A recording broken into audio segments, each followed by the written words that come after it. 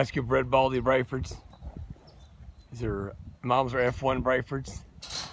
Moms are F1s, and the daddy was a Hereford bull. So this is what you get when you put a basically what you get when you put a Hereford back on your Brafords. So have a flick of ear left in them.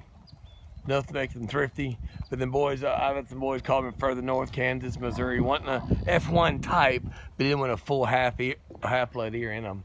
You know, next round you breed them back to your Charolais, your Angus, your semi bull. You won't really, you know, your typical bull you'll have the hybrid vigor of the Brahman infants. You don't really see much ear left in the calf, so clean them up.